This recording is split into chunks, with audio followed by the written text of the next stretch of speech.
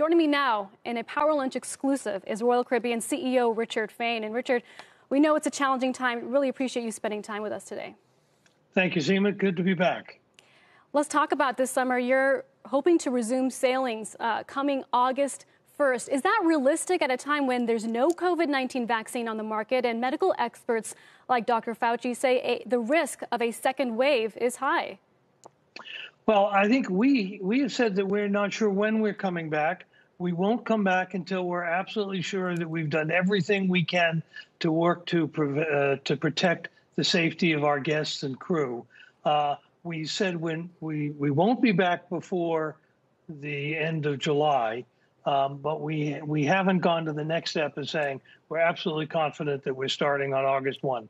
We will work with the authorities. We will work with all the experts that we have asked to help us on this to make sure that we are doing everything we can to protect our guests and crew. Yeah, it's tough to envision passengers getting on board when, Richard, there are still thousands of crew members stuck at sea, isolated.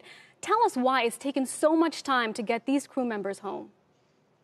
Well, you know, we have wonderful crew members who really devote their lives to helping our guests. And they come from 100 countries around the world. And in this situation, every country seems to have its own travel restrictions, its own border restrictions, even for its own citizens. And so it's very difficult to coordinate having all these people go through it. But we've already managed to get a large percentage home. We've taken the extra step of coordinating to bring a lot of crew members from all over the fleet to assemble them on individual ships, and then we're using those ships to transport them home. Frankly, it's a difficult thing to do. It's very complicated. It's also very expensive. But these people really want to get home Richard, to their families. On that point, can you make a pledge that by the end of next week, all of your members, all of your crew gets to be home?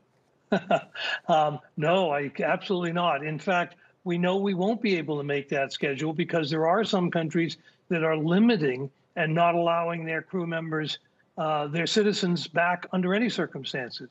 But we do think that we're making quite strong steps. We've got 10,000 that we're coordinating to go home on our ships, and we think that the rest will be coming home over the next couple of weeks. At the same time, I should say few weeks. Okay. Let's also talk about the future of cruising, Richard. Anticipation is building to understand in this new world of social distancing and this new world of masks, what the experience will be like on board.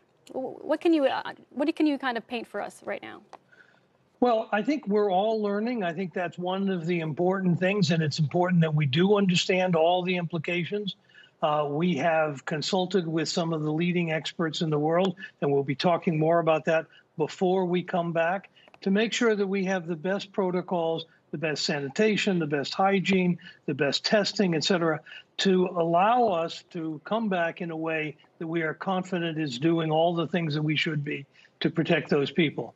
You know, I used a metaphor before of comparing ourselves to taking an airline flight after 9/11. After 9/11, a lot of people said, nobody's going to fly again. And if they do, it's going to be such an unpleasant circumstance, nobody will do it. And the truth is, flying today is not like it was pre-9/11, but it is very much part of what we do. And the cruise lines over time have shown their ability to adjust to a new world. The cruising last year wasn't anything like cruising was 5 years ago. And I think cruising next year will be different than it was this year. You know, you have some of the biggest ships in the industry. I've been on your Oasis of the Seas, has 6,000 people.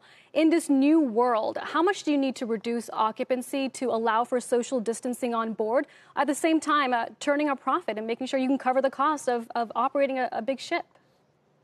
Well, my guess is, and of course we don't know this because we have to work with the authorities and our experts and learn as society opens up, society is also finding things out. And my guess is that when we start, we will limit the number of people who can go onto a ship, just as my neighborhood restaurants are beginning to open up. But by and they how will much? Start, is it 60%, 50%?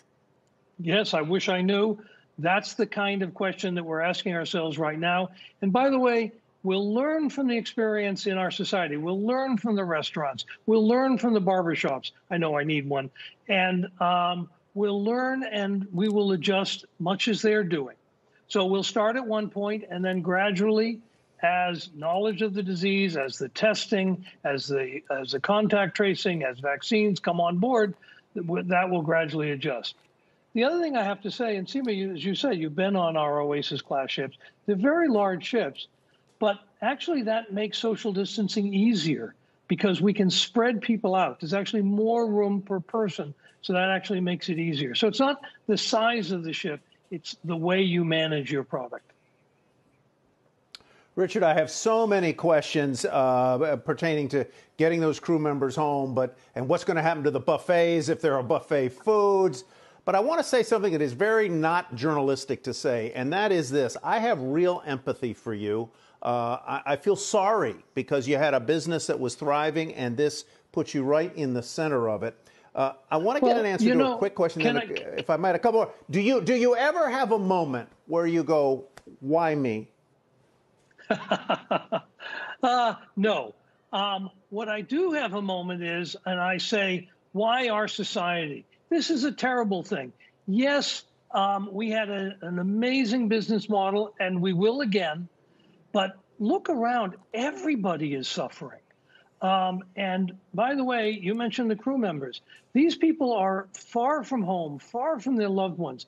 I'm isolating at home. I think a lot of my friends and business colleagues are. But we're with our families. We are relatively free. A lot of people, our crew who can't be with their family, people who've lost their jobs. So, right.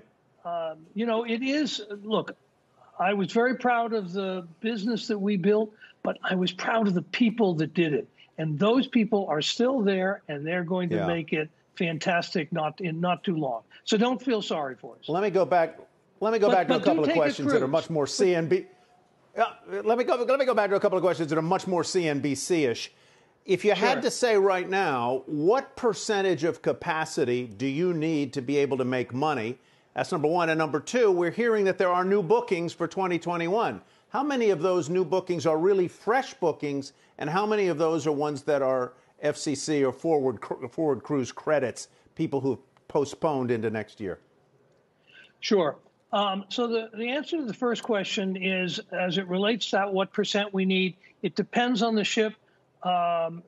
Frankly, the newer, larger ships are very much more efficient with lower fixed costs. So we have a much lower break-even point, and that helps us. With respect to forward bookings, the vast bulk of them are new bookings, not FCCs. It's a relatively small amount of those that are future cruise certificates. Richard, as we look to the path forward, help us understand the status of your conversation with ports, and to ensure that in the future, if there is an infected passenger on board, you can medically evacuate that passenger to land as soon as possible. And unlike in the past where the ports were denying entry, you can get that level of access as soon as possible. Because when I speak to passengers, that's their biggest concern, getting on a ship and then being stranded for days on end. A very important point, and one that we're focused on with our own experts and with our outside experts. And it's something that really requires thought ahead of time. So we have, unfortunately, we're all so much more knowledgeable about COVID-19 and the consequences than we were a few weeks ago, never mind a couple of months ago. And we didn't have in-place protocols and programs for, if this happens, this is what we do. And we need that under today's circumstance. So I have mentioned, and we've been public about this, there are the four aspects of how do we have our safe and healthy return to service. And the first is screening before they get on. The second is dealing with them when they're on the ship. The third is the destinations. But the fourth is the one you talk about. How do we make sure that we have an established protocol made in conjunction with the ports so that we're all set, and when and if such a thing happens, we are ready to go. That is a big focus of the work that we've been doing and that we will be doing. And we have to have an established process in place. And I'm really pleased with the work that our teams have done to focus on that, to be realistic about it. And so if and when that happens in the future, we will have a program that takes that into account. Because you're right, that is an issue that people are concerned about. Yeah. And rightly so. Absolutely. And Richard, we know it's a challenging task, but as you detail that crisis playbook, we hope you'll share it with us first on CNBC as you do. Richard, thank you for joining us today. We appreciate it. Seema, thank you for having me, and stay safe. Richard Fain, CEO of Royal Caribbean.